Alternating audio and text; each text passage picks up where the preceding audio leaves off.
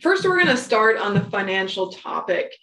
And really the cost of production, if you were with us at the beginning of this series, looked at using an enterprise budget to do this. And that's what we're going to do tonight. And really the reason why you might want to do something like this, number one is to look at the finances of your operation. What's your bottom line? What's your cost structure? But then by doing that, you can look at your break evens, which I'm going to define. And, what price do you need to sell your cattle for to cover your variable costs, your total costs? And that can really set you up to make marketing decisions, make insurance and risk management decisions. So this is really, in our minds, step one of risk management on your farm is just knowing the finances of where you're at, looking for opportunities to be more efficient, and then using that in your marketing and your insurance decisions. So before we dive into that enterprise budget or that statement, I just want to talk a little bit about cow-calf operations in general here in Kansas. So what I have up here are all of the KFMA farms, Kansas Farm Management Association farms that we work with here at the university. There's trained economists across the state, 5 different associations that work with these farms annually to do tax planning and performance analysis. But part of that is also to evaluate their financial situation and, using those summary numbers, do some benchmarking across the state. So all of the farms going back to the 1970s, you can see the average return over variable costs per cow. And, obviously there's a lot of variation in this number across time, but typically, in the bad years, it's about losing $50 per cow over variable costs to right around making $100 or $150 above variable cost. 2014 was the extreme outlier that you see here. That was coming off the drought. A lot of cows were sold then because we just didn't have the feed for them. And we saw a really good demand that year and just, astronomical returns in our cow-calf herds. But typically what you see here is the cattle cycle. So we have some good returns, the herd expands, we have a lot of cows, a lot of calves, all of a sudden we have a lot of supply and prices go down, then we have contraction in the herd, it's not as much profitability, we start selling cows and we have less inventory, and then the cycle starts over again as prices come up, we add more cows. So again, you can just see this variation over time, but on average, across our KFMA farms here in Kansas, it's about $71 over variable costs that we're making per cow. Now, the point I want to drive home here is across time, there's a lot of variation in the average return for a cow herd, but in any given point in time, there's a lot more variation in different operations. So another way of saying that is even when we have good prices and good years in the cow-calf industry, there are still farms and ranches that are losing money. And then vice versa, when we have some really tough years, low prices, high input cost years, there are still operations that are making money in the cow-calf industry. So there's a lot of management things that can be done to look at that cost structure and still be profitable in some difficult times. So to illustrate this, what I have up here is, it's a 5-year study looking at our KFMA farms again of the different profit categories. So within these 5 years, a third of the operations are in the high profit category, a third in the middle, and a third in the low profit category. So what we're going to look at is what divides them into those categories. First, if you start with the bottom line, you'll see all of the farms on average had about $2.73 over their variable cost that they made with all the farms combined. Now, as I said, there's a lot more variation between operations. And to illustrate that here, our top farms made about $200 per cow in this same time frame, that our bottom operations lost about $183 per cow. So that's a difference of $380 per cow based on their return over their variable cost. So what's driving that difference? If we look at the income side, it's about a $150 difference in income per cow between the top and the bottom third of profitable operations. So our top operations were making about $835 per cow, at the same time that our low profitable operations were making about $681 per cow. Now, when you look at the cost side, you see even more difference. Between the top and the bottom operations was $225 difference in cost. So our top operations could run a cow on variable costs about $638 a year, where our bottom profitable operations, it took $864 per year to run that cow in variable cost. To break this down even further, what's driving those differences? So on the income side, we see more labor allocated to livestock and just sheer more cattle on the operation. So more specialized in the area of cow-calf production and less other enterprises on the farm. It's more labor allocated to the livestock, and then an average of 183 cows on our top operations for profitability, and down to 106 on our low profitable operations. So I think that kind of points to, on these lower operations, they probably have a more crop focus, and the cow herd's a little bit more of a side enterprise. The other thing you see very different is the number of calves per cow. And on our top operations, it's about a 93% calves sold per cow, so 93% weaning rate. On our bottom ones, that's about 88%. So you really need calves to sell. Probably no surprise there. One thing I didn't really circle or point out is the price that's driving them into the profitable categories. So our top ones sold their calves for $163 per hundredweight. Our bottom's $161, so not a huge difference there.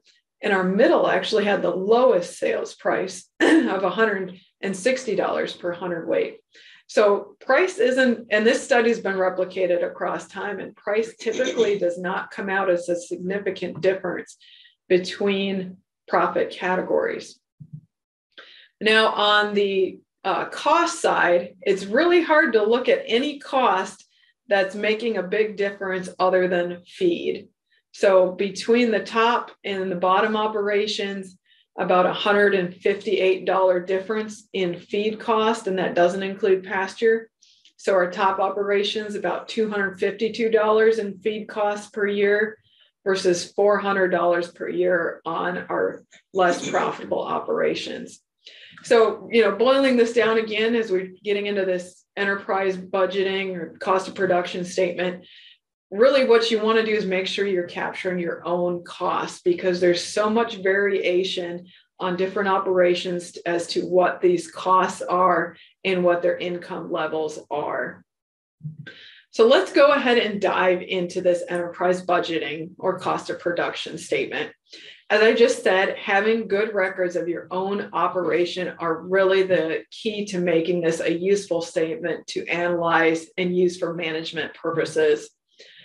You want to do one enterprise at a time. And this, was fairly obvious when we were budgeting for corn and soybeans and wheat. But if you have different herds on your operation, such as registered and commercial, or a spring calving and a fall calving herd, you really want to do an enterprise budget for each one of those herds. If you're keeping your calves past weaning, it also might be good to do a backgrounding budget just for that stage of growth. If it's just for a little while after weaning, you could wrap that just into the cow-calf budget. But basically, you want to evaluate one enterprise at a time. You also want to budget on a per head basis, so a per cow basis. And I'm going to show you how to do that here. And that really too helps evaluate just that cost structure and those break-even prices for selling your calves on a per head and per hundredweight basis. And then the best way to do this is to project for the coming year what that enterprise budget might look like. What are your break evens? What's your bottom line numbers? And then as you're going throughout the year, replacing your projections with the actual costs and reevaluating that statement as you go. The really difficult thing on doing a cow-calf budget is what to do with replacement heifers. So there's two ways, and there may be more, but these are the two ways that I typically think is easiest to handle replacement heifers. So the first one is what I'm going to show tonight, and that is just assuming the cost of raising replacement heifers within the cow-calf budget. So you're going to see when I look at feed costs and breeding costs and labor and everything, that includes while we're raising the heifers on the farm within that budget. The other thing you could do is have a standalone heifer development budget. So when you sell the calves in the cow-calf budget, you're selling all the calves. And that money from selling those heifers is just put into that budget. Then you have a separate budget for growing those heifers, and then you actually buy them back into the cow-calf budget as a developed heifer. Typically, when you take your cull cows out, those heifers that are ready to calve come in. So that's two approaches, and neither one is right or wrong. It's just however you prefer to do it and how it makes more sense to you. So I think the easiest way to talk about making an enterprise budget is to just present one. So I've just have an average herd here for the state of Kansas that we're going to walk through an example of an enterprise budget. So first, we're going to look at the income and really the three components that go into this. So we're going to be selling weaned steer calves, weaned heifer calves, cull cows, and there may be some other income. If you have some livestock disaster payments, or, we had some coronavirus food assistance payments. So there might be some other income sources that you could put in there in any special given year. But typically we're going to be looking at what are we going to sell these animals for in the coming year. So I have some prices up here. If you've never used beefbasis.com, they have a very good forecasting tool that looks at the futures market, looks at a historical basis. Here I use Salina to kind of look at what these prices might be next fall. But it's a good tool to look at because obviously, trying to figure out what price you're going to sell your calves at a year out is quite difficult. So we're going to put those projected prices in. Again, as you go throughout the year, tweak those prices as to what the markets are doing. And then the next thing is the quantity. So what weight are these animals going to be sold at? I have my steers at 550 pounds, my heifers at 500, and then my cull cow is about 1,300 in this example. And then how many of these things are going to be sold per cow? So that's my per cow percentage. And so if you look over here, for this example, I have 100 cows that are bred every year. That's kind of my running herd average for this operation. If I had a 90% weaned calf crop, that'd be 45 steers and 45 heifers. So I'm going to sell 45 steer calves. So that's where I'm accounting for 0.45 of a steer calf per cow. I'm going to have 45 heifer calves, but in this example, I'm going to keep 15 for replacements. So I'm actually only selling 30 heifers. So that's where I'm doing 0.30 of a weaned heifer calf per cow. And then I'm going to sell 15 cull cows. So taking our cull cow weight price times 0.15 gives us our cull cow income. So as you can see there, we have a column for our total per year per cow. We're bringing in about $916 per cow, according to this budget. And then I also have the numbers for the entire herd. So if we multiply that by 100 cows, that's $91,650 in income for this herd. Now, next, we're going to go to the cost side. So first, I'm going to start with feed cost. And like I tried to emphasize earlier, feed is the largest portion of your cost and often separates the profitable operations from the not so profitable. So really spending some time putting these together is worth your while in making this a useful tool. So you can see the different categories that I've broke those feed costs into. So pasture, residue or cover crops, hay and forage, and then your grain, protein, or mineral. So in each of those, I'll show you how I derive those different costs. So first for pasture, I think this is fairly straightforward. I listed all the different pastures this herd's going to have. So we have some that they're going to be out in May through November. We have another part of the herd that's in one pasture from May to June, and then July to November in a different pasture. We have Ribola pasture. But basically what I'm doing is how many acres of pasture and then what's my rent per acre. Fairly straightforward if you're cash renting pasture. Now, if you own some of these pastures yourself, I think there's two good methods for valuing that. One is just value it at an average rental rate that you pay for your other pastures or your own cost. So having your property taxes in there, any maintenance and upkeep annual cost. You do have a cost of owning that, and maybe your interest on that land that you're owning and paying a loan on. So you need to have some sort of rent per acre, even if you own that ground, is the bottom line. So taking that rent times the acres, you get your total pasture cost. And then we have 100 cows in this running herd average. So that gets our per cow cost. Now, again, this is accounting for the pasture that the heifers are on, that the bulls are on, but we're dividing by the number of breeding cows to get our total pasture cost per cow. It'd be the same method if you're out on crop residue or cover crops, just your rent per acre times the number of acres. In this case, we have some corn stalks. I have a rental rate on there. Again, if it's your own land, there is still a cost in having your cattle out there, fencing, water, things like that. So there should be a rent per acre to everything that you're doing if it's a cost to you. And then cover crops, this could be establishment costs. What's your seed, fertilizer, machinery cost to put that in for grazing purposes?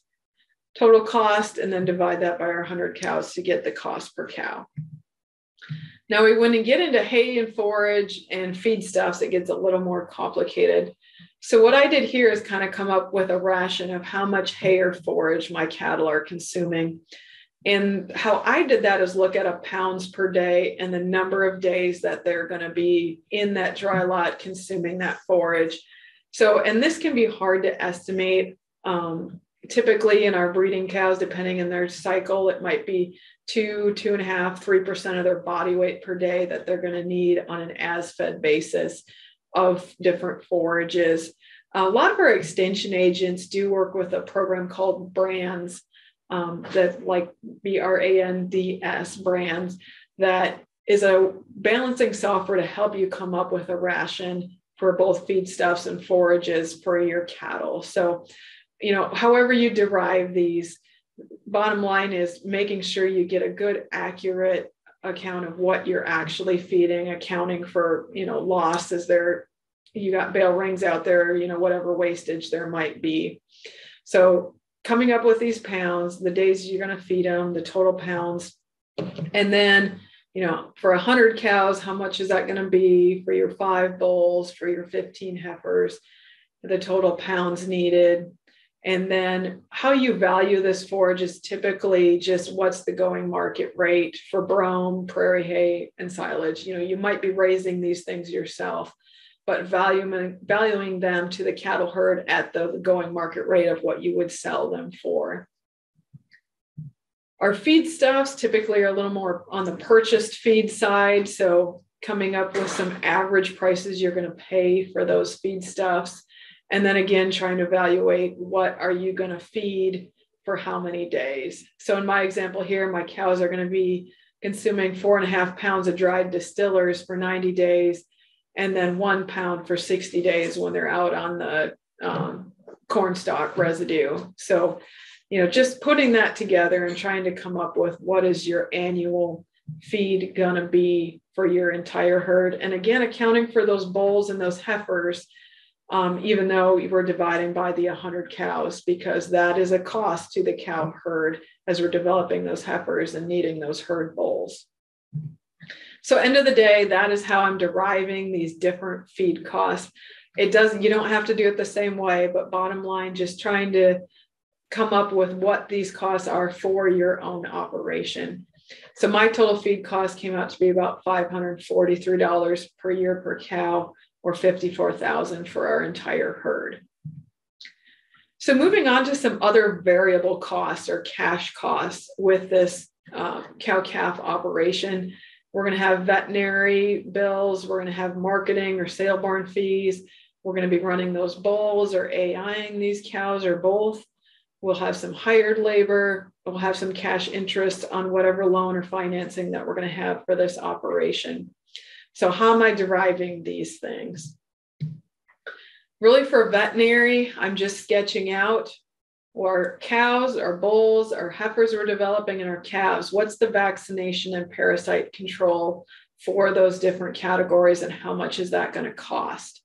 So, and then I have the amount of head that I'm going to do that application to. Example here in our calf vaccines or parasite control. Right now I'm doing it to all 90, but maybe on your operation, you're only doing the ones you're retaining and not the ones you're selling. So, really evaluating what that cost is and how many head you're going to be doing that operation to. Our breeding soundness exams on our bulls would be under this category. And then, any miscellaneous emergency vet bills, things like that, trying to capture that cost. So adding these all up and again, dividing by our 100 cows gives us about $40 per cow in veterinary costs for the year. Our marketing and sale barn, fairly straightforward, but making sure you're getting all of your costs, such as the commission, the yardage, insurance, advertising, anything that's going to go into marketing these animals. So, for your cull cows and your calves, estimating that cost, the number of head you're going to send through the sale barn, coming up with the total cost, and again, dividing by 100 cows. For your breeding costs, so I don't have any AI in this herd. If you did, obviously that's the way that I've looked at capturing it. But most operations that are using herd bulls, this is really the easiest way to look at it is, what's your average purchase price? So for my herd bulls, it's about $6,000 in this example. I'm going to use them for about 4 years. And then as a cull animal, maybe bring in about $1,400. So that is a cost per year per bull of $1,150. I have 5 bulls in this herd. So my annual cost of those bulls is $5,750. Divided by 100 cows again would give me my per cow number. But this just captures that purchase cost of the bull and then how long you're going to use that bull for. For labor, the one and only thing I'm capturing in this budget is hired labor. So when we get to the bottom line number, it's actually returned to the operator's labor and management for the herd. But to capture hired labor as a cash cost, if there's an employee that's salaried, maybe trying to figure out what percent of that employee's time is working with the cow-calf herd. So, if their annual salary, if they're only 25% working for the cow herd, putting that in as a cost to the cow herd, or if it's, in this situation, hours per year and dollar per hour, that's how I'm capturing some hired labor to this operation. And then finally, your interest costs. So this is a cash cost of financing the operation. And again, this is just not interest. This isn't any principal on these loans. But if I have an operating loan for my cow herd, any ownership loans for buying some of those bulls or buying some cows, if you weren't raising replacements, machinery that's being used, and then if we weren't charging our pasture at our cash rental rate, there may be some land loan that you would wrap into there. But basically, since I'm doing a cash rental rate on my ground, I'm not doing any land loan. So these are our annual interest rates and our estimated interest costs. So then on to the last category, which is fixed costs. And one thing to note here, since we're raising replacement heifers, I don't have any cost in here of purchasing replacement heifers because we didn't sell any heifer calves. And then I'm not charging a cow depreciation because as those heifers come in, those cows are maintaining the same average age throughout time. But we have machinery we need to capture, repairs and depreciation, utilities, fuel, taxes, farm and livestock insurance. So a lot of our overhead things in this operation. If we were purchasing replacement heifers, these are the two things we want to capture. So the cost of that heifer, how many we're going to buy per year, and then the depreciation. That heifer starts out at $1,000 in my example. She'll be in the herd for 6 years. So that's the depreciation per year.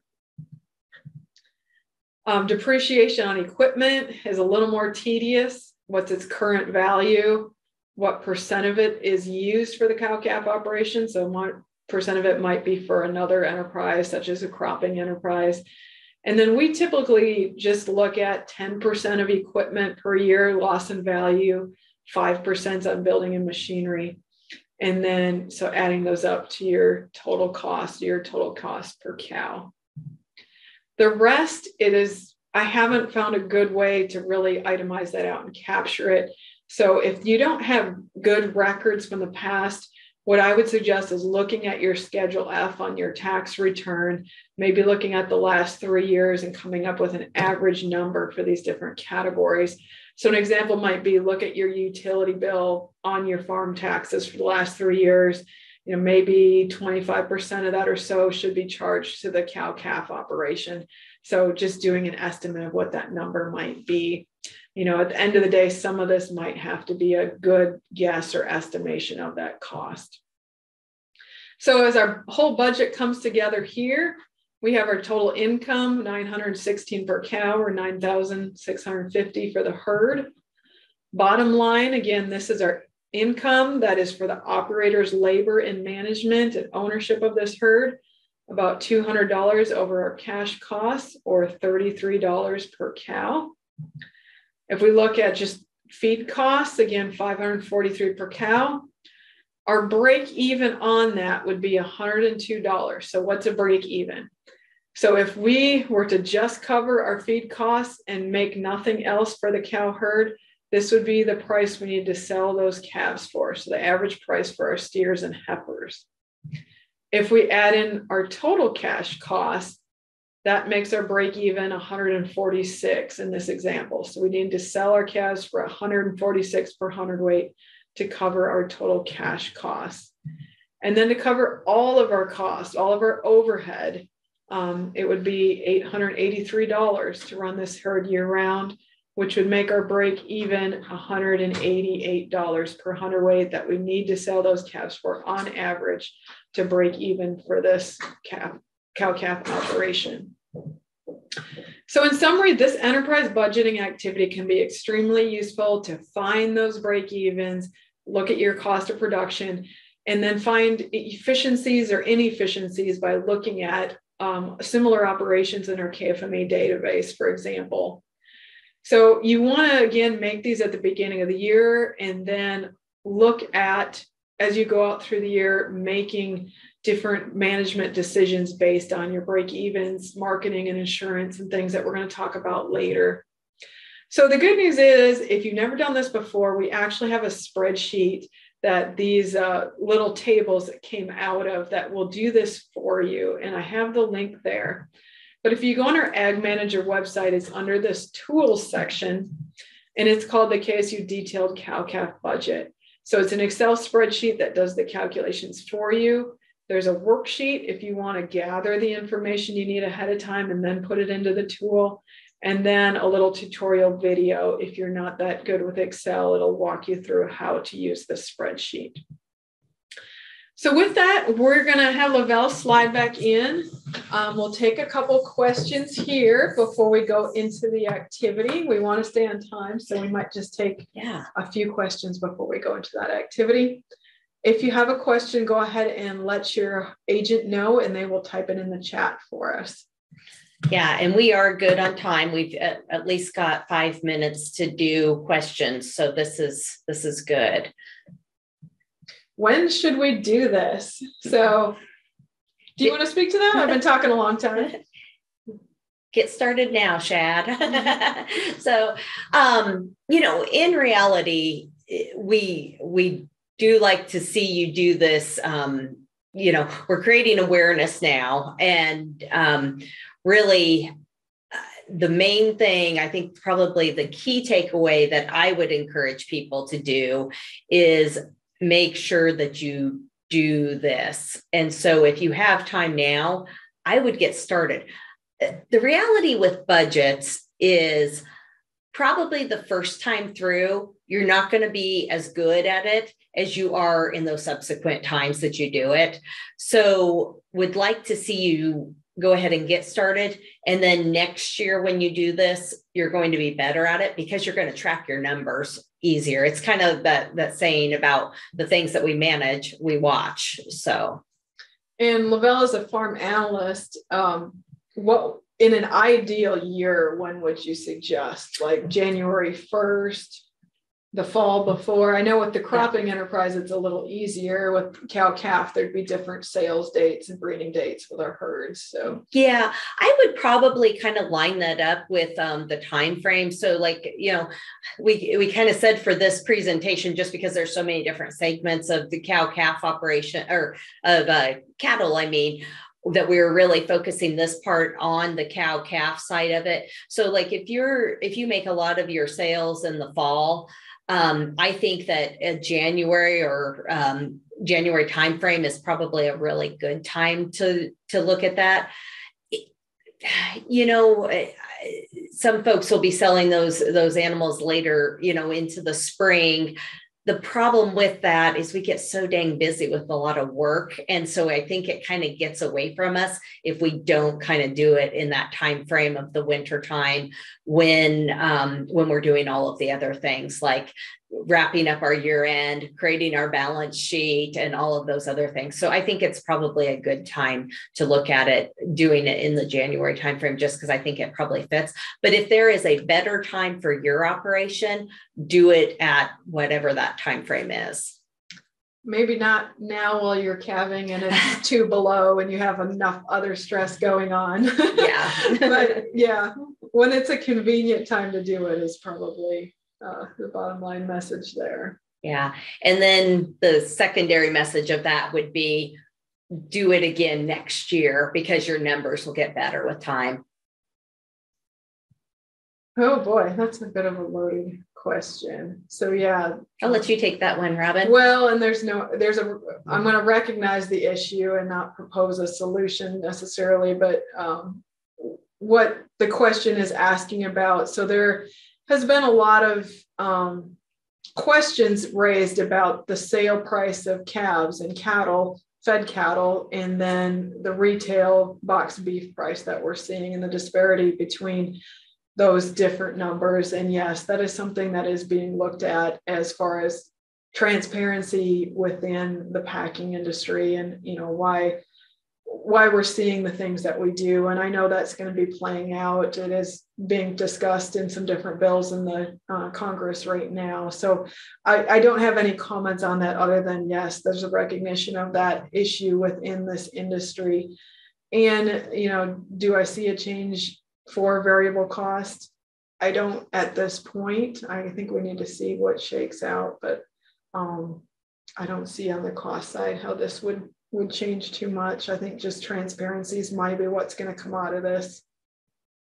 Yeah, and I think kind of the piece along with that is, operating in the space that you have the ability to operate in and managing your costs, like Robin laid out, knowing what those are, and then managing that. There's a big discrepancy that we have from our top third to our lower third producers in that income. And so trying to control those pieces and improving in where you're at in that scheme is probably, the reality is probably the most effective thing that you can do. So, and what I showed there, if you go on Ag Manager, you can find that report, and it is a really good benchmarking tool to see where is your cost structure. Are you falling in the top, middle, or bottom third? And they typically update that every year, so it stays fairly current as far as prices go. Yeah. And really, I'm glad that you showed that, because I don't know. We tend to maybe sometimes not get the news out as well as we should about all of those resources that are available on Ag Manager. And that really is a great resource, and encourage people to utilize that as much as possible. And on that Ag Manager site, if you are not familiar with it or you haven't used it very much, there is a place on there that you can sign up to receive a weekly newsletter. Rich sends that out every Monday morning, same time every Monday morning, has about 10 really applicable articles that are, things that are happening right now. Scan through it real quick, see if there's something that affects you, and then look at those things and the resources that are available to you. But anytime any of those budgets and things are updated, that information is sent out, and then, can be something that you can utilize to kind of benchmark yourself off of for your own operation.